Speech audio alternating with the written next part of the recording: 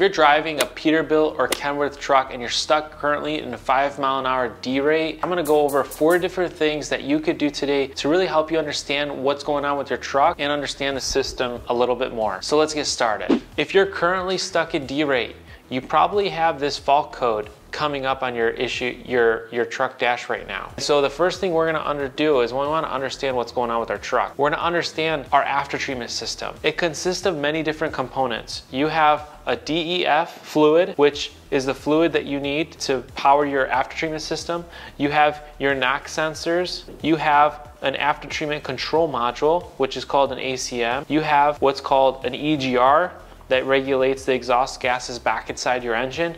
So, and you also have different components that are in each one depending on your truck. So what you want to understand here is that your truck right now is in a D-rate because of an after treatment issue. So you want to really understand that you have an after treatment problem right now, and it's probably related to your DEF system. And it's very important for you to know because your DEF system consists of many components. The second thing you want to do is you want to understand the fault codes. This is where the big F word comes in, is the fault codes are really gonna be the big thing that we're gonna highlight here, because this, if you understand your fault codes, you're gonna understand what you need to fix in order for you to reset and clear that D-rate. And so if you have this specific fault code, it's SPN 5246 with FMI 0. This fault code is usually triggered when there's another associated fault code along with it. So if you know that associated fault code, you can go ahead and address it and fix it, and then you can continue on with whatever procedure that we're going to tell you about next. The third thing that you're going to want to do is you're going to want to understand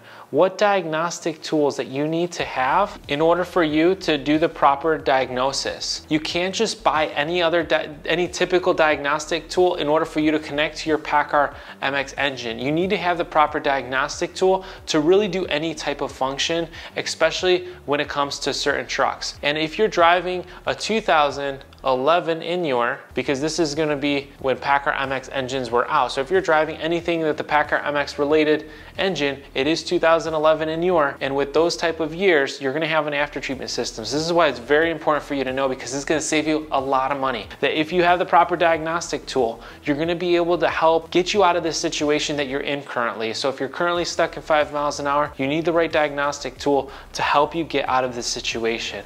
And the fourth thing I'm going to educate you on is actually what do you need to do. Let's say you do have the proper diagnostic tool. What do you need to do? So if you have the proper diagnostic tool, here's some tools that I recommend. One of them is called OTR Diagnostics, and the other one is called Davy 4.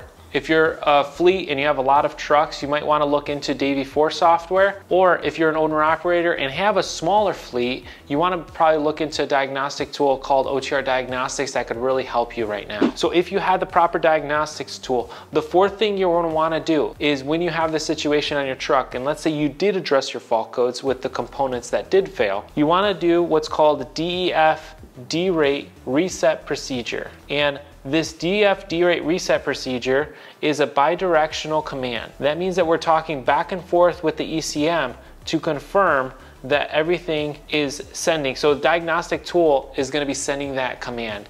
And this, once you send this specific command, it's going to put the truck out of D-rate. So immediately you'll be able to see that that truck is coming out of the 5 mile an hour D-rate. And what I recommend doing and what the procedure is for this specific issue that you're dealing with is to drive the truck for at least 50 miles under heavy load. So if you're not, sometimes you have to hook up to a trailer, or you have to put the truck under heavy load in order for it to go through the validation to make sure that the entire system is confirmed and working properly. So there's a lot of things that you could put you in this D-rate. You got NOx sensors that fails. You have your DEF quality. So let's say you pump DEF fluid at a gas station, at a truck stop that has bad DEF fluid. This could really trigger this. So there's a lot of different ways that could trigger this issue that could result to you having to perform all these different, this specific functions. So that's why we went through the 4 different things that you need to know